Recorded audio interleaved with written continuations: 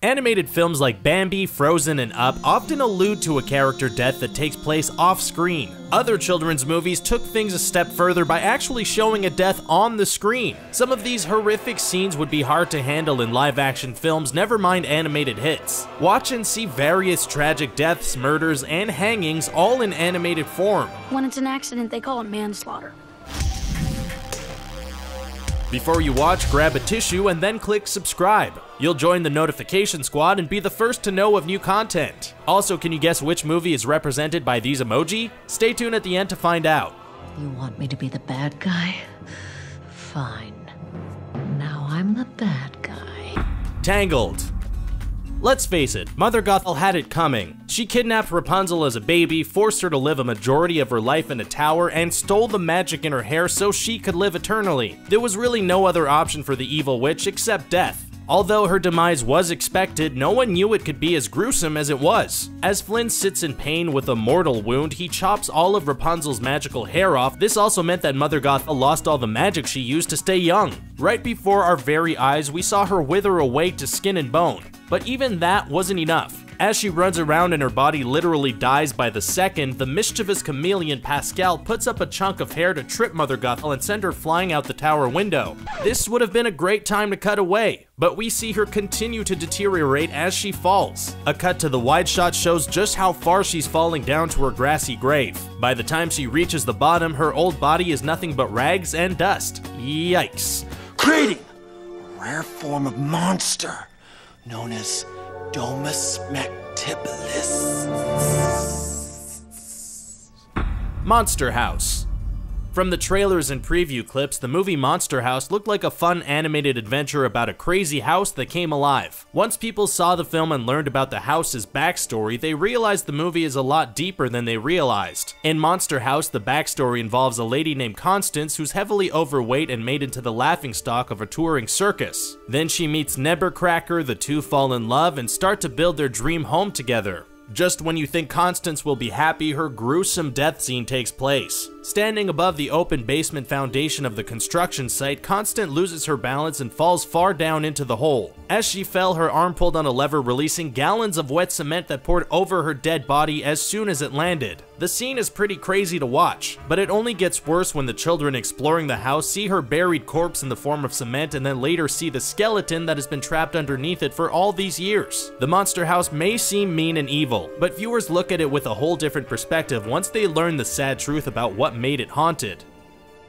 Hola! Did you hear about the latest addition to our family? The Richest Español is the perfect place for all you native Spanish speakers out there. Don't speak Spanish? No problem, come on over. This is the perfect place to practice. Amazing facts, interesting people, and funny pictures. Check out The Richest Español today.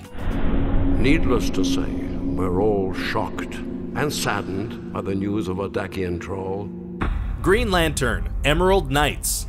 Green Lantern may not have found success on the big screen, but that hasn't stopped DC's animated universe from creating a number of animated hits featuring the character. In 2011, DC released the straight-to-video release of Green Lantern Emerald Knights. The film is an anthology of stories that captures the spirit of the Green Lantern universe through a variety of tales and characters. There's one character you shouldn't get too attached to though, and her name is Arcadian Troll. Arcadian Troll. The Green Lantern character appears briefly in the film before she's killed in probably the worst way possible. My God. While flying, Troll is pursued by a collection of shadow demons. While she's able to fight them off at first, the battle becomes too overwhelming without any help. This is when the shadow demons strike. They slice off her legs, then her hands, and then decapitate her. The animation actually shows her lifeless head floating through space. Did we mention that this movie only has a PG rating? The scene looks like something out of Saw, and the pure agony she goes through is pretty tough to watch.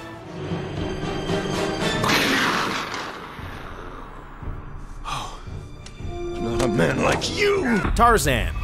Tarzan never had it easy in the jungle. Once raised by gorillas, he was always being treated unfairly for being different. As Tarzan got older, he was forced to defend his family from predatory animals. If things weren't bad enough, Tarzan had to deal with Clayton and the massive gun he totes around. The war between Clayton and Tarzan became a serious one where only one person could survive.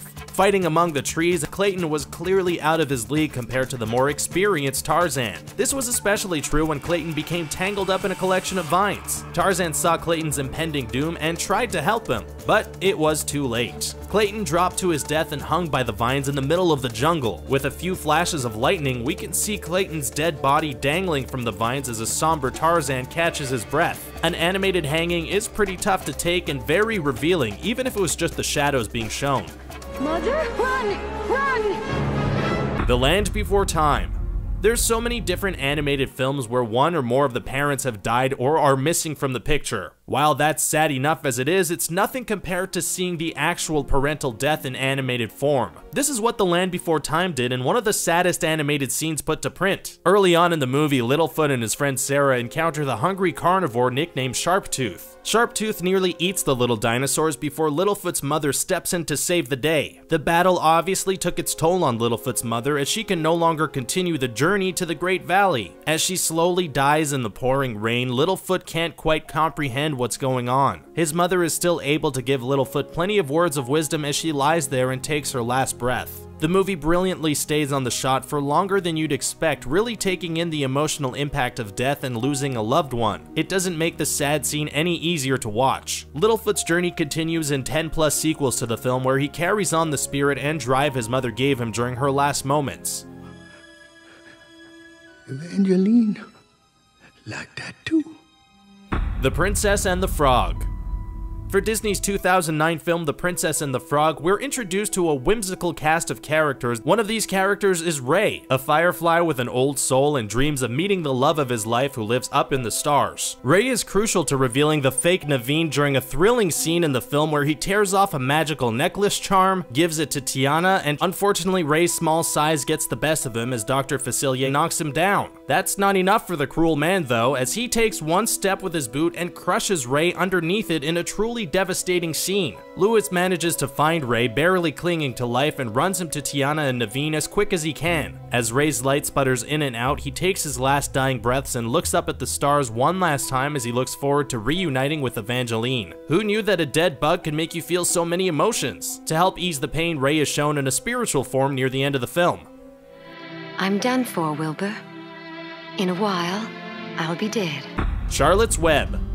A spider's work is never finished, and that's truly the case for Charlotte in the classic animation Charlotte's Web. The story showcases the unlikely friendship between a pig named Wilbur and a spider willing to do anything to help keep the pig from being slaughtered. Charlotte spends endless nights weaving incredible webs that spell words including some pig and humble. Those webs help spare Wilbur's life and prevent him from becoming a plate of bacon or ham. By the time the collection of farm animals goes to the local carnival, Charlotte is pretty worn out and it's obvious what will happen next. After spinning a web of eggs, Charlotte says her goodbyes to Wilbur and quietly dies as she backs away. The final shot of her death scene shows a few strains of spiderweb blowing in the distance. Somehow, animators have made a spider feel sympathetic when many people have a fear of the eight-legged creatures. At least Charlotte's legacy lived on with the birth of 514 children. Out of all of them, 3 decided to stay on the farm where Wilbur lives. This created a bittersweet moment in a film that's pretty hard to have a happy ending with.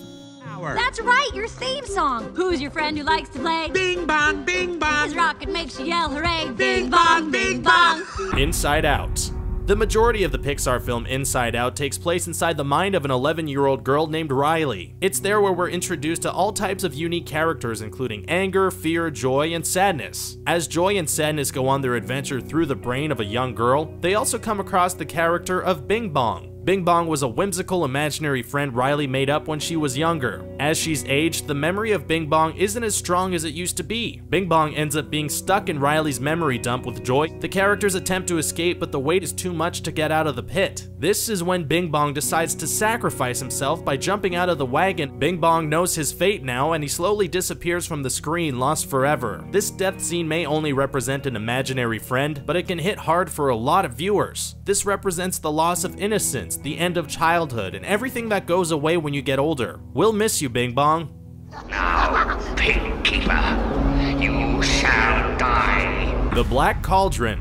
When people talk about the best Disney villains, names like Jafar, Ursula, and Captain Hook may come up. Well, none of them compare to the purely evil Horned King from the Black Cauldron. The dark Disney fantasy features the Horned King as the main villain, and he's downright scary.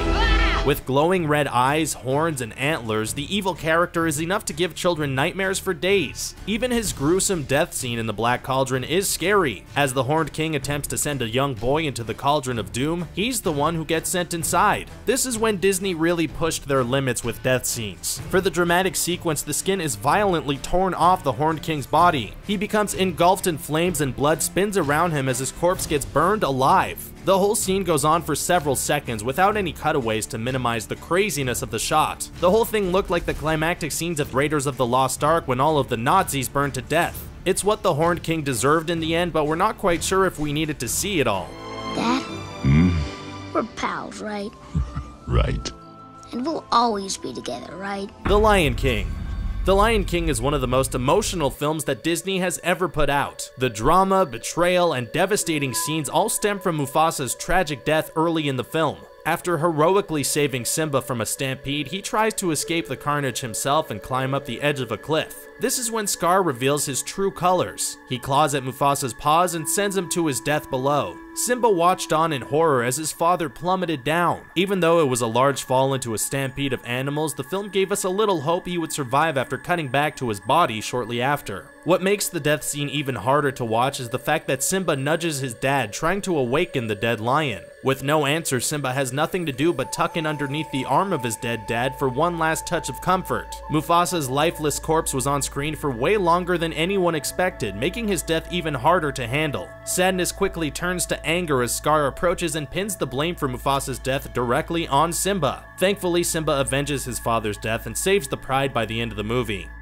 And there you have it. What animated death do you think was the most graphic? Are there any we missed? What's the saddest animated death scene? Let us know in the comment section below. Don't forget to like this video, share it, and subscribe to Screen Rant on YouTube so you can stay up to date with our awesome videos. And the answer to the emoji quiz is